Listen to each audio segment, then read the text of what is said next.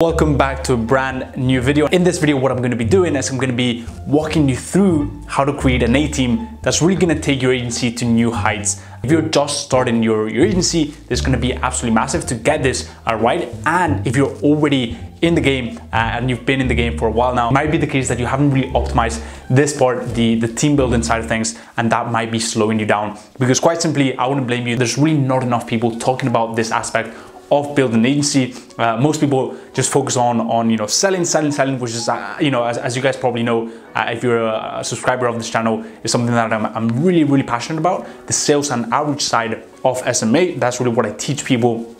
But building an incredible team, building an A team, and really optimizing that whole structure is such a revenue generating activity. Because look, a team is really, you might be the best person at sales, you might have mastered that side, but if you can't really provide amazing results for your clients, if you haven't really put enough thought into this, then that's really going to slow down your scale. You might be able to sign clients, but you might not be able to keep those clients, and it's really going to make your SMA journey just a painful drag and not allow you to sleep very tight at night. So that's what I want to do with this video. The first thing that I want to say, and that I see a lot of people get wrong, is number one, they think that an agency should be a one-man team until they reach some sort of scale or a magic number when it comes to clients.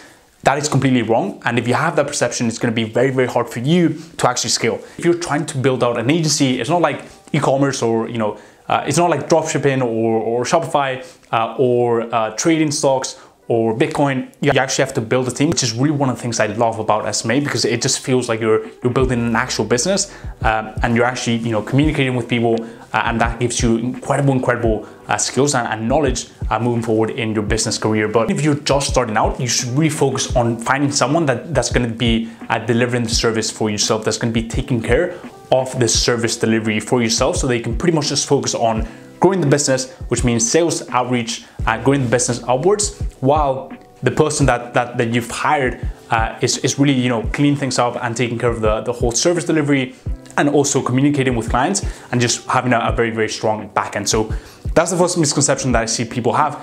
Going solo until they reach some sort of skill. If you go that route, it's going to cost you a lot of pain. The second misconception, and the second mistake I see a lot of people make, is they try to make their team as big as they possibly can, because for a lot of people that defines success. A lot of people think is a successful business is dictated by the number of people that are in a business, which is absolutely false. And if you have that conception, if you have that understanding of business, it's completely backwards, because ideally what you want to do is decrease the number of people in your business but increase output.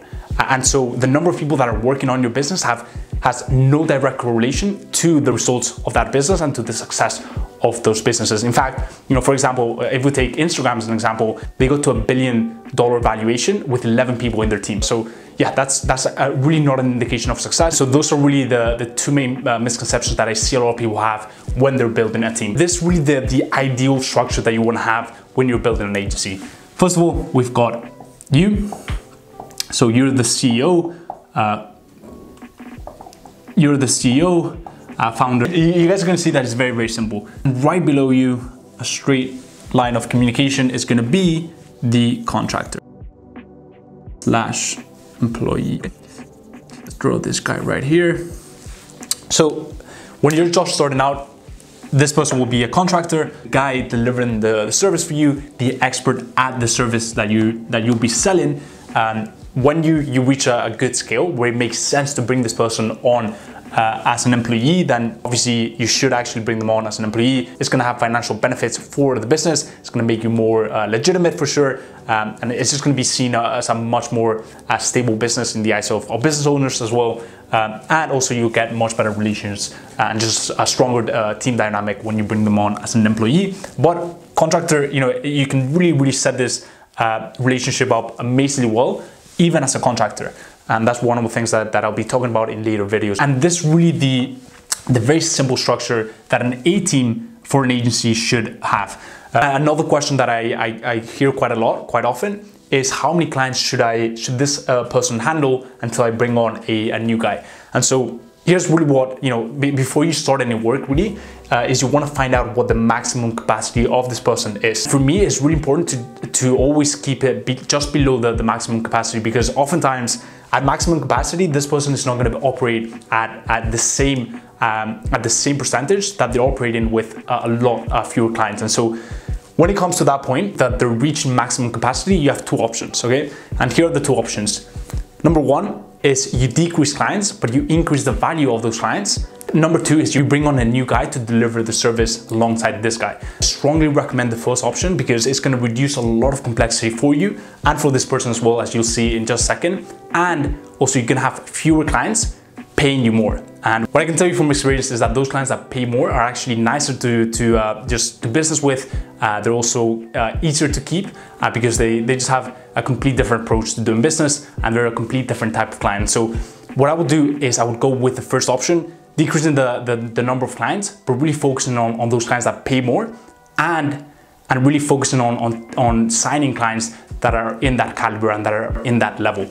If you do decide to go with the second option, which is bring on a new guy for your team, this is really the structure that I recommend, okay?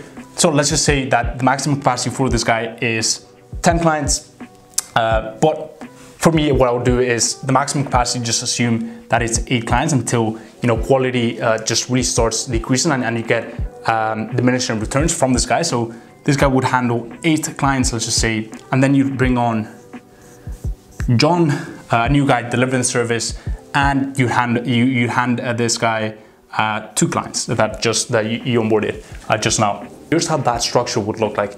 The first thing that I want you to keep in mind is I'm always thinking how can I structure my agency so that it decreases a lot of communication overhead, and it just makes it so really just so effortless to handle and not be on your phone 24/7 speaking to clients and just very, very stressed out. So we want to make it as stress-free as possible. And so to do that, what I would do is there would be no communication between these guys, and these guys would report to either you, so they would both report to you, or even better, you'd have a general manager. You'd have a general manager come in who would then report to you. Now you might be thinking, well, that's a very, very expensive addition to the team, but this guy doesn't have to be paid that much. It's just going to be a point of contact, but it's really gonna make your life so much easier, because you might think that having 2 people report to you, it's just double the communication, but in fact it's a lot more than that. It's probably 3, 4, 5 times more. This guy is also going to be a lot more experienced, so he's just going to know the ecosystem so much better. But you're gonna have to train this guy, and this guy's gonna have to get accustomed to the whole ecosystem. And so it's not just gonna be double the communication, it's gonna be 3, 4 times. And so it's just gonna be putting a lot of burden on you just for 2 clients. And so that's why I recommend the first choice.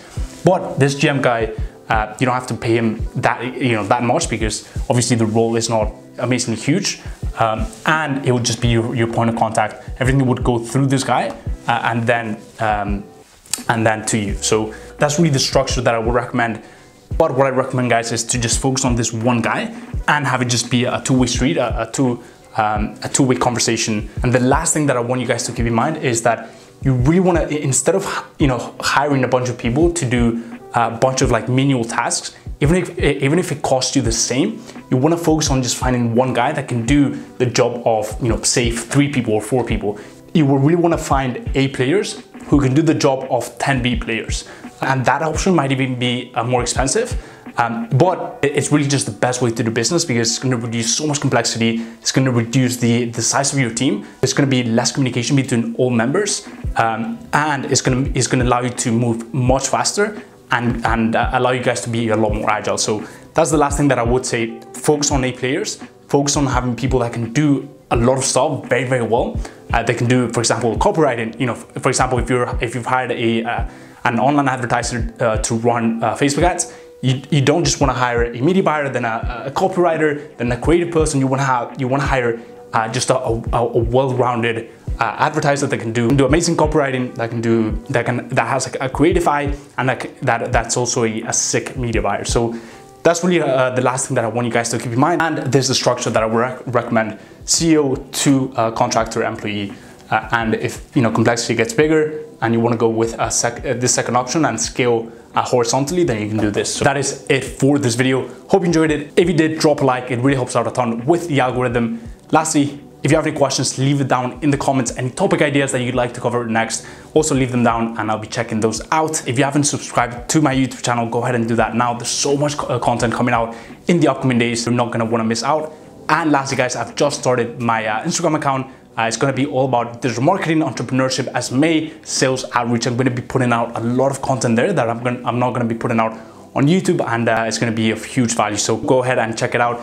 That's gonna be my username, and you can also check it out on the link on the description. So until next time, guys, hope everything is going well in your SMMA journey. Take care and peace.